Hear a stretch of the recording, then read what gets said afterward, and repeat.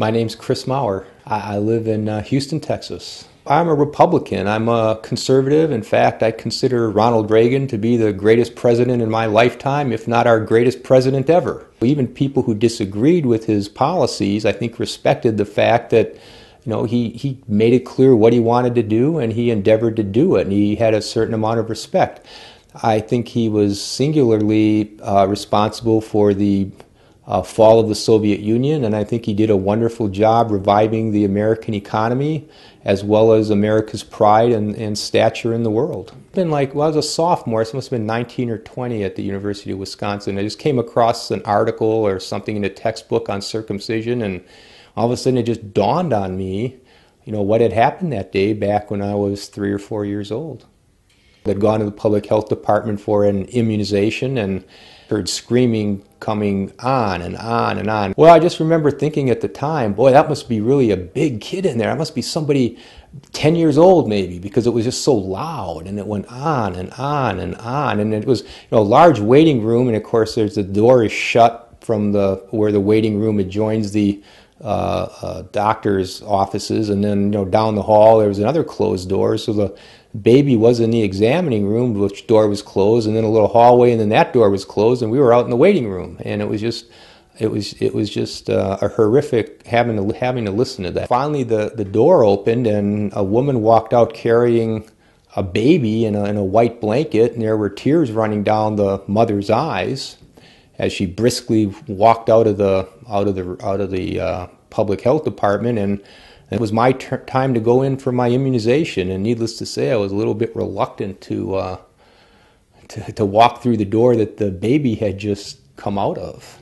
And I just was convinced that that was never going to happen to any baby boy that I had, and it wasn't. See, in 2009, I saw Georgianne Chapin on MSNBC I guess it was the AIDS conference in Atlanta, and she was Nancy Schneiderman, a medical host from MSNBC, was the moderator, and there was a pediatrician, and Georgianne was debating the pediatrician. I thought, well, that's what I've always thought. That's what I've always said in private conversations. And so I started donating a little bit of money to Intact America and to No Circ, and talked to Marilyn Milos, and I got a call from a friend of mine asking me if I would appear on Fox News, and I said, well, sure. And I'm thinking, well, it must be a week or two from now. And they said, well, when? Well, tonight. That was very odd in retrospect. So the host sat me down at this desk and pointed to this bank of monitors and said, look right here, and we're going to be starting shortly.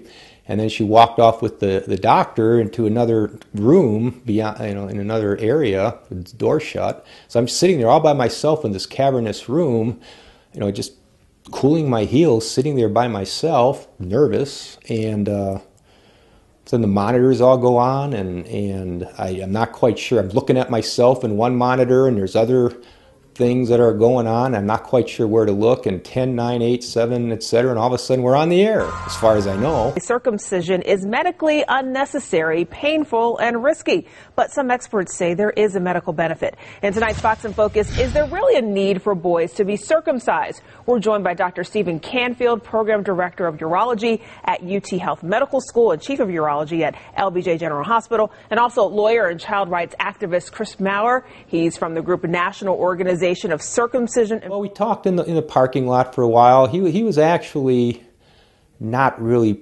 pro-circumcision. He was more or less just circling the wagons and spouting the party line. And he basically made a comment about how, on the air, about how circumcision decreases the risk of HIV by 50%. Doctor, I'll give you the last word on this.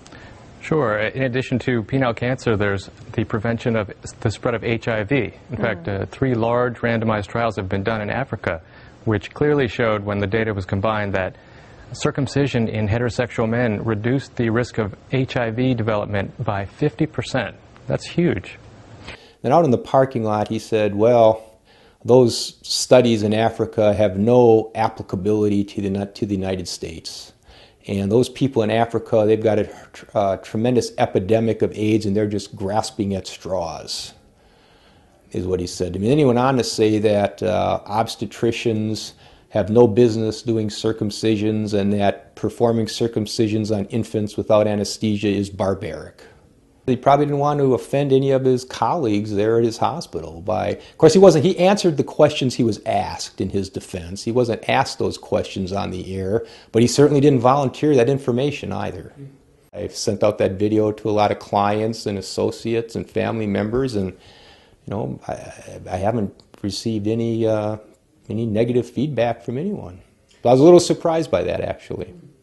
Some of the women in my office were like, well, I had my child when I was 20 and I just didn't know any better, and I was young and I didn't know anything. They were apologetic about what they had done. So I think it is changing. We teach our kids about peer pressure and if everyone's jumping in the lake with you, but yet a lot of parents don't apply those principles to themselves. At least when it comes to the issue of circumcision, they do it because everybody else is doing it. If an 18-year-old wants to be circumcised, I don't care, that's his business, but this circumcision of minors to me is just unacceptable.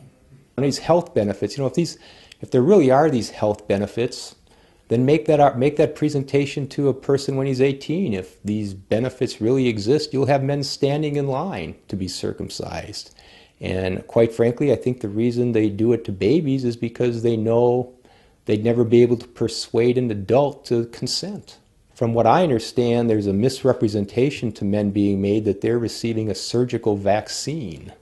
And so these men are consenting, but it's based on intentional misrepresentation by these healthcare providers that are receiving massive amounts of funding from the United States government as well as from the Gates Foundation and other private organizations. I like to think that people are well-intentioned and they mean well, that nobody's intentionally pulling the wool over men's eyes, but I don't really know. I think people sometimes get deluded into believing that what they're doing is right without really examining it.